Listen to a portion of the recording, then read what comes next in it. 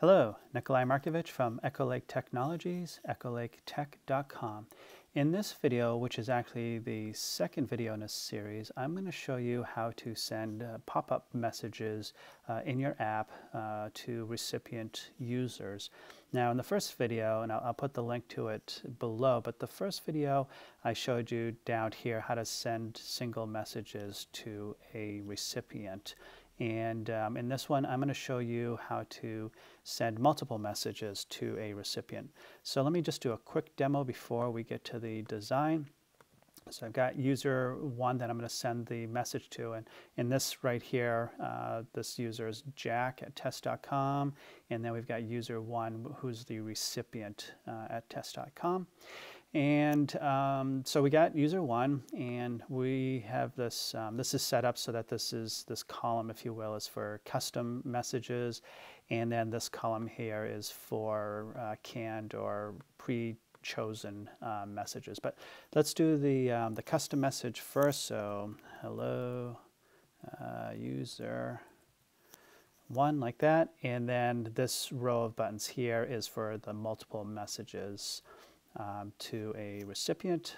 So send message, and get this pop-up, and let me just do user 1 again, and this is message 2, like that. And if I go over here, so hello user 1, that was the first message, and then message 2. So this is how you can set it up so that this recipient can receive more than one message at a time. And let's just do a quick user 1 again, do message 1, send message, user 1, message 2, send message. So message 1 and message 2.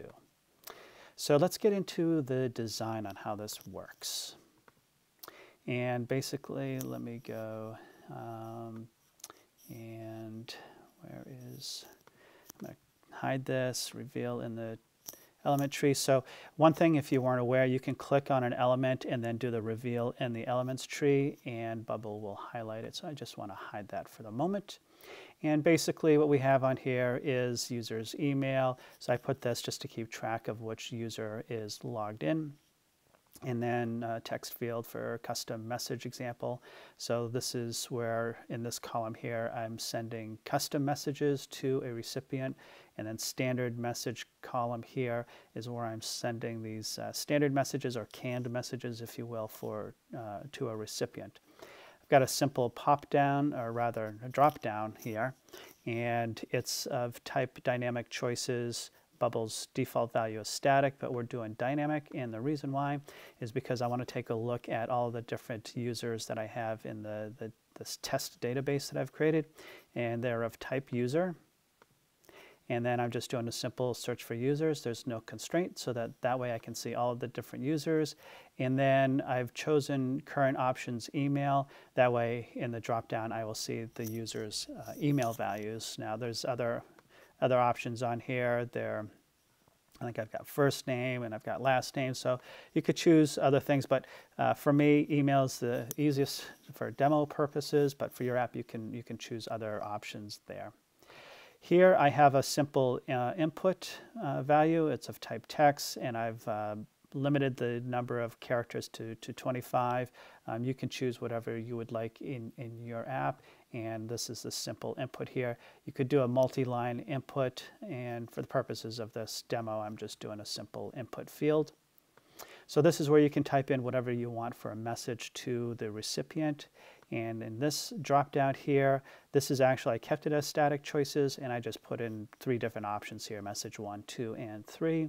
And then that way you can choose whichever you want. Now just moving down, so these are the 2 buttons that are used for this that I will walk through the workflow right now. And so for the first one, this is where it's a custom message that's being sent to the recipient. So what I need to do is to create a new pop-up message. And let me just jump over here to the database for a second. So pop-up message, let me go to data types, pop-up message. And basically all I have here is this data type of pop-up message has two fields to it. One is the message field, which is of type text, and the other is a recipient, which is of type user. Now, the reason why I'm doing this is because if a recipient is to receive more than one message, then I need to create a data type so that I can go and create a list of messages, pop-up messages for that user. So I'm going to come over to the user and scroll down here. So I've got pop-up messages. So you see I have pop-up message here. So I've got pop-up messages, which is a list of pop-up messages. And this allows me, again, to go and for any recipient, I can send multiple pop-up messages to that recipient. Now, just to kind of go back here for a second. So pop-up message custom and pop-up message standard. So these were used in the prior video where there's only one message sent to a recipient. And you'll see that it's of type text. And again, the reason, just to compare and contrast a little bit here. So since it's just text and not list of text, I can only send one message to that recipient. So if I have 10 different users in my app and they all want to send a message to one recipient, only one message can get sent to that recipient at a time. For pop-up messages, all 10 of those users can send a message to a single recipient. That's what the list of pop-up messages allows me to do. All right, back to the workflow. So the first thing I want to do is I need to create a message, a pop-up message. And the message is the input custom messages value. So just to kind of quickly go back here. So input custom message, the value. And then the recipient is the drop-down choose user's value. So that's their email address. That's the user. Next thing I want to do is I need to go and change that user, the recipient. And so I go, and the thing to change is the drop-down user's value. So again, this is the email. So then Bubble knows that that recipient, I need to make a change to that user profile in the database. So what I'm doing is a pop-up message. I'm going to add the result from step one. So step one, I created the message. And step two, I'm adding that message to the list of pop-up messages. And the reason why I'm using add, okay, is because I am adding a single message. And so then this way, when I go to the database, I can see that for that user, I've got a number of different pop-up messages in a list of messages. Next thing I do, I reset the inputs, and then I just show this message alert. Now let me just go over to this next button here for sending messages. So for this is for the canned messages. So similarly, same exact thing. I create a pop-up message. It's the same exact as it was over here. Same step. I make a change to the user. Again, it's the same drop-down user's value. And then I just go and I add the value. The one I should go back here for a second. The one difference between this recipient and this recipient is that, go over here, I'm taking I'm sorry, for the message rather, I'm taking the standard message value. So back here, I'm taking the custom message value. So this custom where you type it in, and over here, I'm taking the drop-down standard message value, which is this one here. So I'm just taking whatever value the user chooses, and I'm assigning it to message. So they're very similar workflows. I reset the input, and then I do a pop-up that the message, alert pop-up that the message was sent. So that's all that we do for that. Now, the one thing that I'm also going to walk through while I'm in the workflows here is these two steps here. So I've color-coded these blue, so these are all the ones with where you have multiple messages going to a recipient. Okay, so the reason why I'm doing these is that when there's a change in the number of messages, I want to make sure that the pop-ups work correctly. So on this one here, what I have is every time the current user's pop-up message count is greater than 0, Okay, I'm going to open up this pop-up.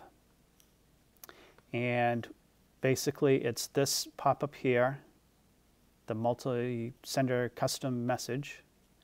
All right, and I need to display data in it. And so what I'm going to display is the current user's pop-up messages first item. Okay, so just to come back over the database, so for the user, so pop-up messages, list of pop-up messages, so I need to send the first item to that pop-up, and then I show the pop-up. And this is how Bubble goes and sends data to a pop-up so that it knows what data to present in the pop-up. All right, now this here, this pop-up, since there's multiple, potentially multiple pop-ups or messages going to a recipient, I should say, I need to handle the case where that's true. And basically what I'm doing here is I'm taking a look at when the current user's pop-up message count is greater than 1, so I have more than one message in that list, and the pop-up multi-sender custom messages isn't visible. So basically what I'm doing here is, say a recipient has 5 messages, okay, and they read the first message, and then they close the pop-up.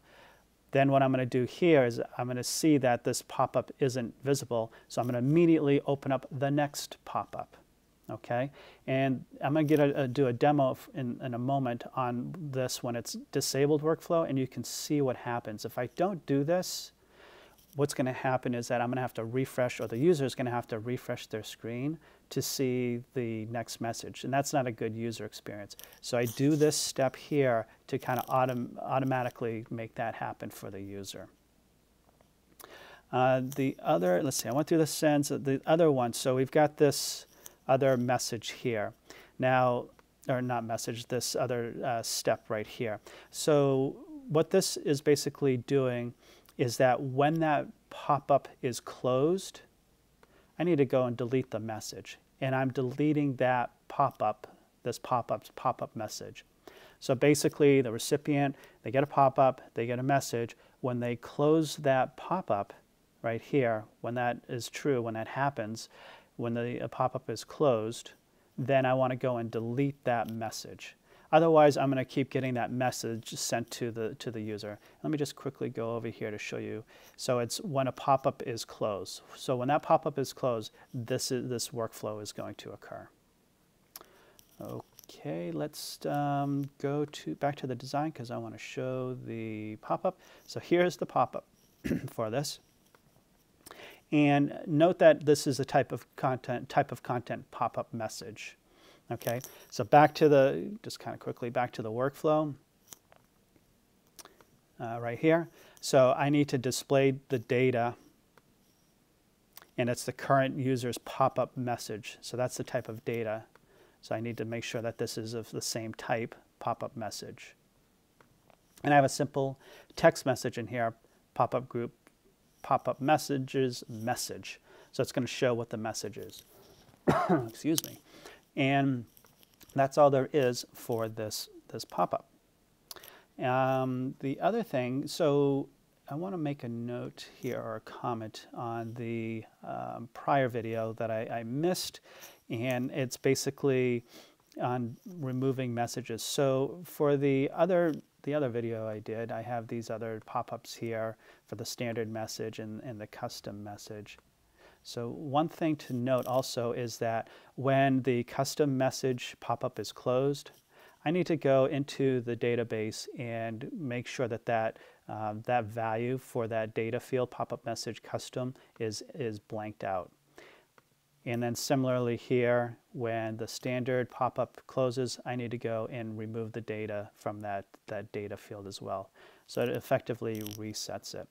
Now, the reason why I need to do that is because if I have, in this scenario here where it's just one message, I need to go and have prevent a way from multiple users sending a message to the same recipient.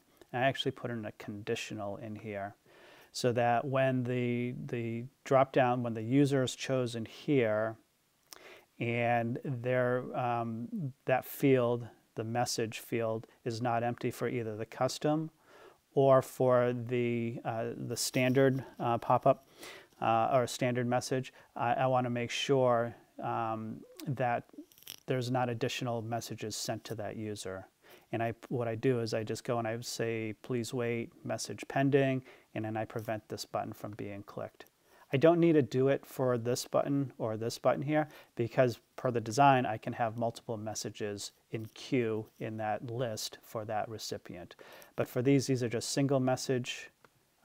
This is only set up for the recipient to receive single messages, so I need to put this conditional in here. And similarly, when the standard message is not empty, or the message count from sending multiple standard messages is greater than 0, then I need to go and put a note in there and tell the user, hold off, can't send any messages for the moment. And I'll demo that in a moment.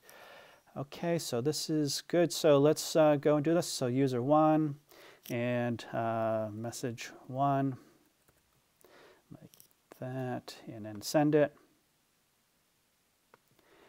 And if I choose user 1 again, so you can see that that conditional is working. So if I click on it, I can't send anything. Okay, so I'm going to pick message 1, actually message 3, and send. And then message 3, test, and send message, like that. Now if I come over here, so message 1, message 3, and message 3 test, like that. Now I'm going to go back to the workflow for a second, because you remember how I said that if I don't put this step in here, where it basically goes and it checks to see if I have more than one message in there, and that the pop-up hasn't been closed. So I can go and disable this workflow. And need to refresh and refresh. This is user 1, the recipient, and here's Jack, the sender. So user 1 and test 1, send it, user 1, test 2, send message. Okay, so now I come over here, get test 1, I close it, and the second pop-up didn't appear. Now I have to refresh the screen, and then test 2 shows up. All right, so this is the reason why this workflow needs to be in place here, so that the user doesn't have to go and do a reset or screen refresh. And that's basically the design for this. I hope you liked the video. I hope it made sense. If you have any questions, certainly leave a message below and I'll get back to you. If you like this video, I do appreciate your thumbs up. And if you do subscribe to the channel, I do have future videos coming out on how to create other designs in Bubble. So stay tuned for those.